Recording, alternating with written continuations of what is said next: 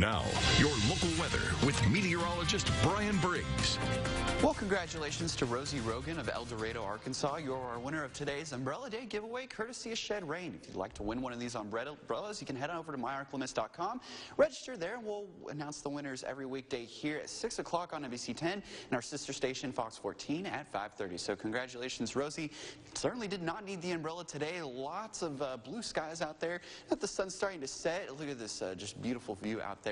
Temperatures are also starting to drop very, very quickly. That air is dry, and the skies are clear, so that heat energy is being allowed to radiate into space. We've now dropped into the 60s. We were in the mid-70s about an hour or two ago or so, and now we're cooling off quite nicely here. And temperatures now kind of a mixed bag of 60s and 70s across the area. A little bit warmer off towards the southwest. Those folks have been seeing a little bit more of the way of a warm-up here over the last 24 hours, but all of us getting in on that because we didn't see a lot of cloud cover today, a lot more sunshine, and just a beautiful way to start our weekend. Live Storm Tracker Doppler radar brought to you by Young, not showing anything due to some weak high pressure in place over the area, keeping our region fairly clear. But you notice that there is a mess behind me, and that is now Tropical Storm Nestor. This is the only disturbance that's really occurring in the Gulf right now, and look at how quickly it is moving off towards the north and east. So it's pretty much out of our neck of the woods now. The only impact that we saw from it was that mid and upper level cloud cover that we saw yesterday. So Nestor will continue to do its thing off towards the north and east, not impacting us. We certainly could use the rain from a little bit of a tropical disturbance,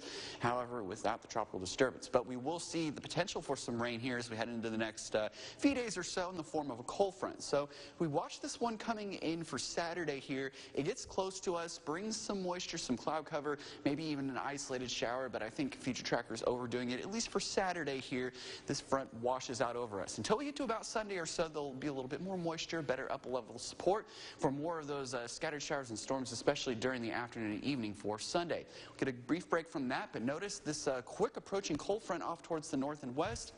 That'll be our next chance for showers and storms as we go into Monday, and those will move in pretty much throughout the course of the day Monday. So there will be the potential for some severe weather with this. This is a slight risk issued by the Storm Prediction Center, and again, mainly for the eastern half, roughly, of the Arclements. Mainly damaging winds. Could see maybe an isolated brief spin up and some small hail with the storms as well. But not expecting that for tonight. Beautiful for outdoor plans. That includes Friday night football. So just make sure you pack a jacket if you're going to be heading out and about for tonight. It will be quite chilly with lows in the lower 50s. And then for tomorrow, downright beautiful, just a tad bit warmer though. As we get into the lower 80s, it'll be a little bit more humid too, with some of those afternoon clouds expected during the afternoon. So 70 forecast shows that, again, the best chance for rain looks to be Monday with that cold front. There will be that potential for severe weather, so just keep your eye to the sky on that day. And then once that system moves out, though, looking beautiful for Tuesday, Wednesday, even into Thursday, gradually warming up from the lower to middle 70s. And then we'll see another system swinging in by the time we get to Thursday into Friday, bringing that scattered shower and storm chance back. And so we're in it for fall weather. It looks like we'll see kind of some bits and pieces of fall weather, some warm, humid weather, and stormy weather. All right, Brian, thank you so much. And guys, sports is